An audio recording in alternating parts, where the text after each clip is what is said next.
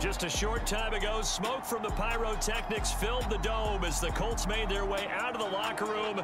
We're set for football as the Colts get set to match up with the Tennessee Titans.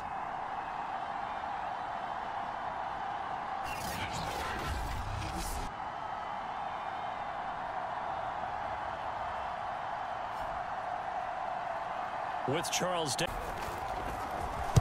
Only 2 punts for him last week in the loss as he gets this one away. And this will be out of bounds at the what here? The 12-yard line. So now the Colts backed up to start their initial drive. They'll be led by a 3-time Pro Bowler in his 5th season. It's Deshaun Watson. Okay, I'm not taking a turn to negative town, even though it's going to sound like it. The 2 interceptions he threw last week, those obviously have to be eliminated, and that was the focus of practice this week. But let's face it, he did throw 3 touchdown passes. And they got the win. And they got the win, so I think it was a good week for him to work on things. Had some positives, the win being first and foremost. Now he's just got to eliminate those interceptions.